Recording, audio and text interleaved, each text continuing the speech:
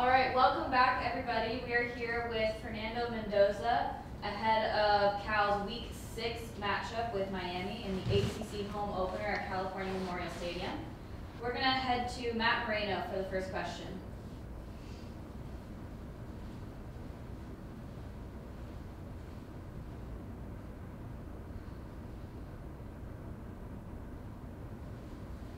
Sorry about that. How's it going, Fernando? Doing good. How are you doing? Doing good outside of not knowing how to work my microphone. But, obviously I think last year, right as the ACC thing got announced, I'm pretty sure I brought up this game. Obviously, you've known it means a lot to you. What are your thoughts going into this week? This is an amazing opportunity. Opportunities don't come often, especially with all the bells and whistles of game day coming, Miami being a top 10 team in the nation, and this being a great opportunity for the Cal Bears to bounce back and get right on where we want to be on schedule. So this is a great game, and I have personal implications for the game, really wanting to succeed and do well against Miami, but the same moment, when you're, especially as a quarterback, and you want to do so well, and you put all that added unneeded pressure on yourself and that unneeded, I really want to do so well, that's when you end up not performing as well. It's like, for example, this is an analogy. Whenever you're trying to keep like an egg safe, you always end up cracking it. So I'm just keeping it, as Coach Wilcox says, as any other week, especially with all the outside bells and whistles, sticking to my normal weekly regimen and how I conduct myself in a weekly operation. But this game is an amazing opportunity for the Bears. Thank you. All right, we'll go to Jeff Parada from Cal Bears on SI. Hey, Fernando. I'm wondering, is your family coming out for the game, or do they have to watch on TV a game that's going to get over at about 2 in the morning their time? Luckily enough, my family is making it out to the game, and I'm very fortunate for that. This has been they booked the flights a while back, so it made it a little cheaper, but still very grateful and thankful for their support, flying all the way across the country for this game. Is this game particularly exciting for them as well because of the Miami connection? Yeah, I would be lying to you if I said it wasn't. But so it's definitely exciting for my family, but my family knows that not to overwhelm me with all these, we're playing UM this week. It's another team, and although it is a great opportunity for the Bears, you got to keep it and play like it's a normal game. On a different topic, I'm wondering, did you happen to watch Monday Night Football last night? And did you see Jared Goff go 18 for 18 and also catch a touchdown pass? And can you imagine having a game like that someday?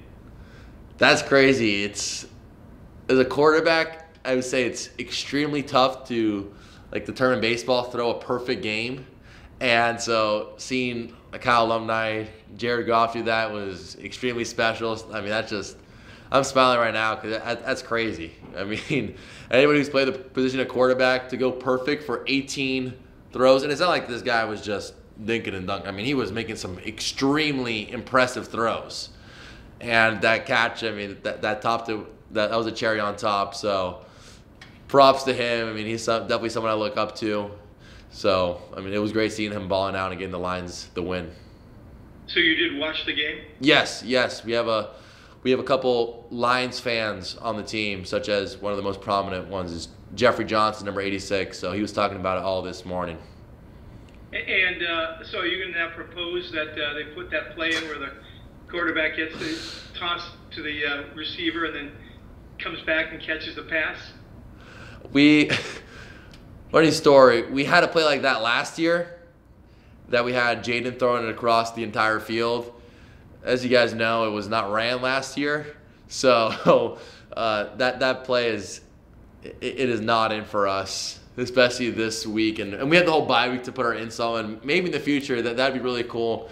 And I'm obviously very confident in my hands. Although I don't have the amazing hands that all our receivers do, I still think that, a little trickery could work. Thanks, Fernando. Thank you. All right, we'll go to Kevin Dana next. Hey, Fernando, first off, happy birthday. I know it's a big one for you. Thank you. I appreciate it, Mr. Dana. Yeah. And then, secondly, I noticed that 3 guys on Miami went to Columbus, and if I'm doing the math right, 2 of them were there while you were there, Ryan Rodriguez and Dalen Russell. Just curious kind of how close you are with those guys and what memories you have playing with them. And I believe one of them you won a state title with, if Ryan Rodriguez, if I got that right. Yeah, so Ryan and Dalen both went to Columbus with them, and just the Columbus Brotherhood is something that is talked about a lot. It's an all-boys high school. For the people in the West Coast, it's similar to a Bosco school, very sport dominant. As we're extremely great in basketball. We have the Boozer twins, who are doing great at a national level. We have an amazing football team led by Coach Dave Dunn, and it's really a camaraderie and a brotherhood, especially at the football level. And so Ryan was always a year above me, an extreme vocal leader on that team. I don't think he's going to be playing this week, as we talked about. I'm not 100% sure, though, just because, obviously not going to give me the inside information, because I know he was battling through some hiccups there. But, Ryan's an amazing player. He was a year above me, and we won one official state title, and then in Florida we had the Tri-County, because we couldn't physically go past the Tri-County because of COVID regulations in Miami. And then Dalen played a lot with my little brother, Alberto Mendoza, but I played with him my senior year, and he's an amazing player as well. He's a great edge, and he played a lot with Alberto, and they won my little brother. They won 2 state championships together, so they're both great players. Look forward to seeing them after the game, and all the other Miami guys on here. There's a lot of locals, so. Thank you. Thank you. We'll go to Steve Croner from the SF Chronicle. Good afternoon, Mr. Mendoza. Good afternoon, Mr. Croner. Good to see you. You know how important fashion and style is to me, so the first question I have for you is the dye completely out of your hair now, or is it still a combination of the natural and the dye? Yeah, so people always ask, I guess I've always seen little questions on YouTube videos or what. It's what's your, I don't want to say biggest regret, and something that I didn't realize of how hard hair dye was and how hard it is to get out. So this is probably my 4th round or 3rd round of trying to dye the hair. So this is actually dye, trying to get it back to its original state. I think it looks fairly similar. Some of my friends, who knows? Maybe they're trying to make me feel good on my birthday. But I think it's a little darker than usual.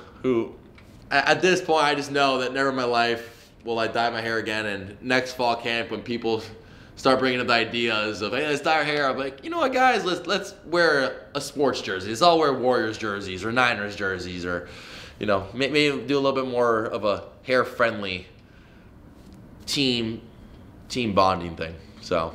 I see your birthday has made you a lot wiser. Nice going. A semi-serious question, a serious question. Obviously, the biggest thing that has hurt your offense, I think, this season, the pre-snap penalties. Now, maybe you even have had some in memoriam. Obviously, it's been more acute on the road, but you've had a few even at home games. How are you guys going to? You're not necessarily going to completely erase that, but how do you minimize that? Like you said, that's been our biggest issue as an offense, is shooting ourselves in the foot. Even when whenever we have a slow start, it's very self-inflicted. Every slow start that we've had, whether it's been UC Davis, San Diego State, or even a little Florida State, those have all been our fault. As far as pre-snap penalties, post-snap penalties, and just the list goes on. So it's been big emphasis on execution and holding each other to an accountable standard, in which we're not so tense that, we don't want to be the one to make the mistake, but play free. Like, hey, there's gonna be a penalty at some point in the game. It's inevitable, and obviously we want to pray and hope that never happens. But to be able to play free and football at a high level, it's gonna happen. Let's minimize our mental errors. Let's be keen. Let's be focused. And so the 2 stadiums that we have played at away, I would say, are both top 10 in hostility, being Jordan Hare and Doak Campbell. And those are stadiums that I knew with even playing them or not, because they're just so well renowned for their fan base and their hostility.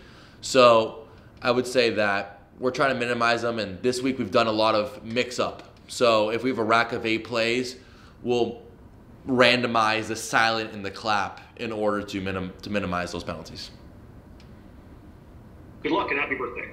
Thank you. We'll go to Cody Henderson from the league winners. Hey, Fernando. Past 2 games, you've been hit quite a bit, taken, quite a few sacks. Kind of seems like the bye came at the right time. But just wanted to check in, see how you're feeling physically, mentally, for this Saturday night game against Miami. Miami's a very physical team, similar to the last 2 teams we played, and honestly, every team we've played has been pretty physical. So, got to look at it one play at a time. If the sack is the right play there, and I don't want to be making these miracle plays. I mean, I was watching the Virginia Tech film. I mean, shout out to Drones, the Virginia Tech quarterback. He was making some crazy plays when he was getting sacked, like flipping the ball and stuff like that. But for myself, if getting sacked is the right play, or throwing it away or living to the next play is the right play, I'm going to make it for the team.